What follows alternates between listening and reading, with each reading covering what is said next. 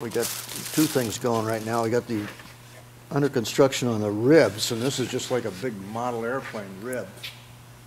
And there's 80 of these in the airplane. It's a biplane. It's a big biplane. And but by the time you get that into a wing structure, it's going to be a real strong wing. This is the fuselage for the Fledgling. It's steel tubing. It's a 1929 vintage. It's very lightweight steel tubing. And we had it sandblasted, and kind of prematurely maybe, but it did point out the places where we got to do some repair. Like for instance, anything that's bent like this, that's got to be removed and properly spliced in with a new piece. These two pieces, so they'll look just like those two when they're done. Even this piece where it's got a crimp, it's not acceptable to try to straighten that. So we'll cut that piece out, straighten the bottom, straighten the top, and put a splicing piece in there.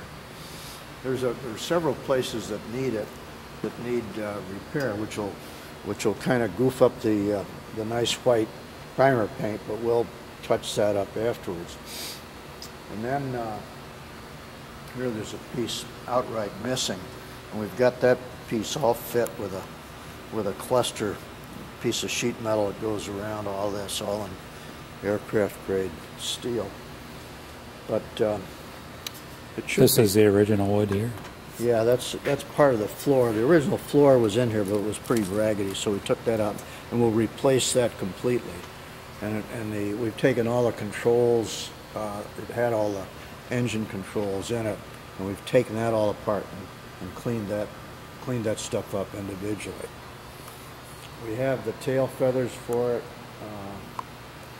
We have the ailerons that need some repair, need a lot of repair.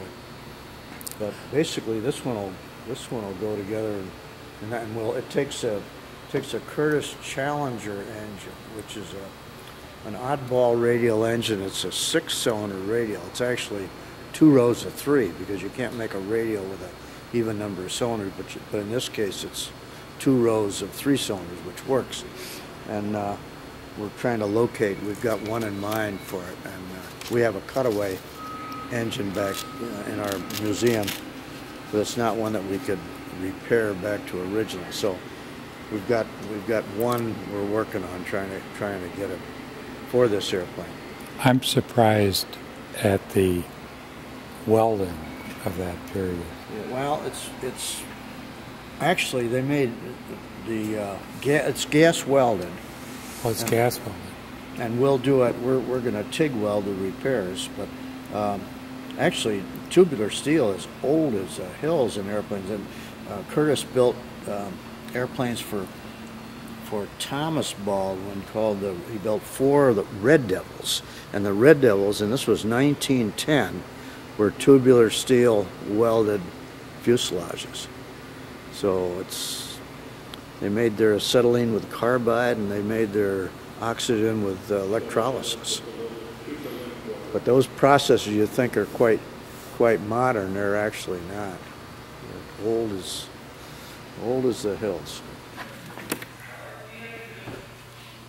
This is typical of what we got with it, and what we did, we had the guys take it apart, clean up the metal parts, and then put it right back together again.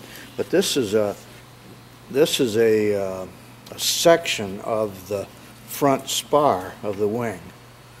And this is right side up, and we can identify from the wing drawing that this is station 4, which is shown on the print as detail E, but we can tell exactly where this goes when we'll make the new spars, and these pieces will go right on.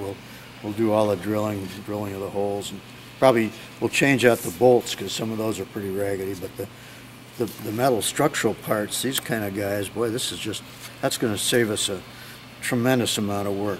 Wow. And they're virtually ready. And so that stands vertical in the wing? Yeah, so this is the front spar. This is the front spar inside. The back spar is 32.5 inches away from it. So all of that would be covered with fabric. Oh yeah, it's all covered. We put what we're going to do is we'll assemble it with all the metal parts on, take them off, fabric cover it, and then put the metal parts back on. And here's a section of the back spar, which you can see isn't as deep. It's all their I-beam cross section hollowed out. And this is all Sitka spruce, and it's got the tough part is all saved for us.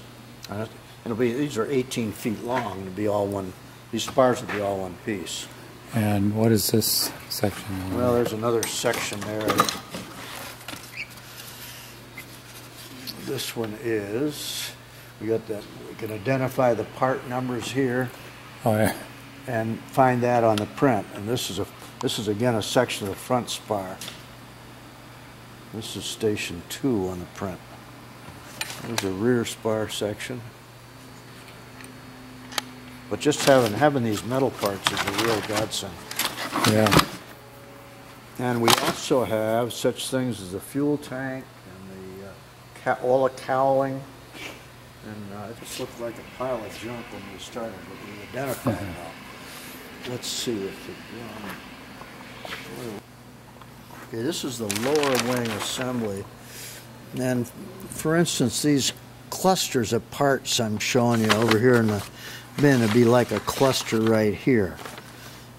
This happens to be an aileron actuator here, and we've got those guys are part of the package. What we're doing now is generating spar drawings from this assembly drawing. Was this a casting?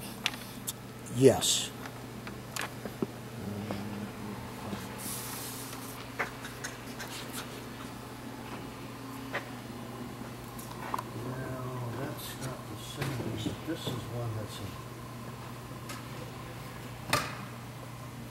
This is one that's an aileron, not this particular arm, but this is an aileron hinge arm. It goes back in here.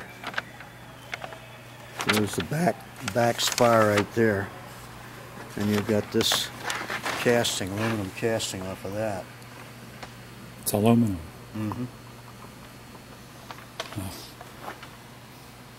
The thing we're really looking for is a central float drawing, and if push comes to shove, we'll design our own float. We have a 3-view drawing of the float, and we'll show you a photograph of an airplane, of the fledgling on the float. And that's kind of like we'd like to have, because then we can fly that. There's a picture of that part right there.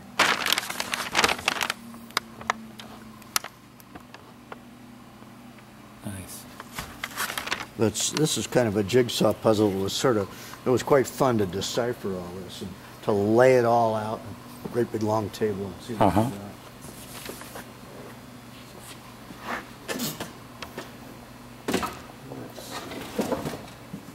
So do you have the complete drawings of the plane? Well, no, we don't. We're looking for them in the National Archives right now, where we've got a clue that they exist, and we haven't been able to access them yet, but we're working on that. But we got some of the drawings that were available at San Diego Air and Space Museum. These I got at San Diego, the 2 wings. What is the airfoil? How is that classified? Oh, I suppose you'd call it a Clark Y. It's a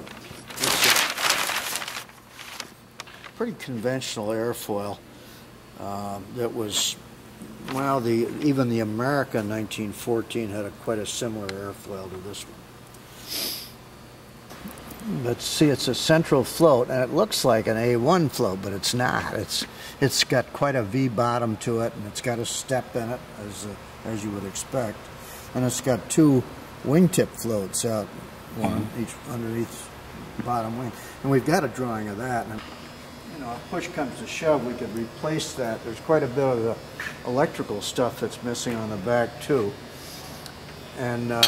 But if you look at this sideways, you can see why. I mean, you count cylinders and you say, holy cats, a 6-cylinder radio. That don't make any sense. But if you look at it sideways, this one, and this one are in the front row, and this one, and this one are in the back row. So you're really dealing with a balanceable engine.